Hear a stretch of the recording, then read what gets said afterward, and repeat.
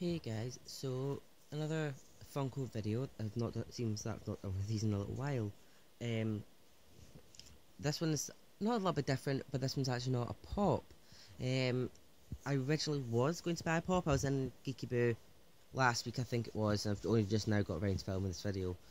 So I think it was last week that I went into Geeky Boo, and I was intending on buying a pop. So picked up one, and then they've got big glass cabinets in the sort of back of the store, and that's where sort of like their exclusives that they've got in to sell, or chase pops, or sort of really hard to find figures get put in.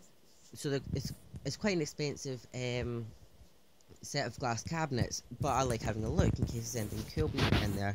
So I went and looked, and I went and put the pop back because they had this in, and I thought they'd sold this months ago. They had this in a while ago, and then I couldn't find it.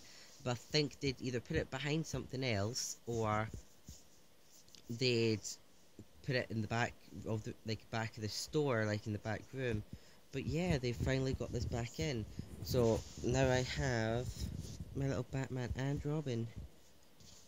So this is the New York Comic Con exclusive 500 pieces. Detective Mode Batman from the Arkham Asylum games. This was £24 altogether, which I instantly said I was going to pay. Given that I'd been trying to buy this one for months. When I saw it in the store the first time, I looked online to try and find it, and it can easily sell for £60 at least,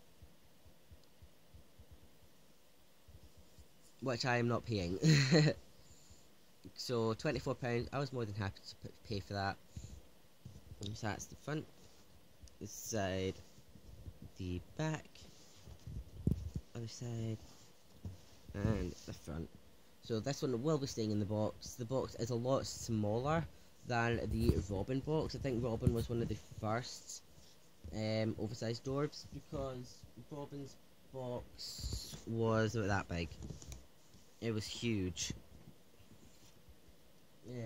But as you can see, this is like much slimmer now, which is a lot more convenient for me to actually stack it up with this. So that's another New York Comic Con exclusive Dorbz that I've got. So that's 3 of them now. Not complaining.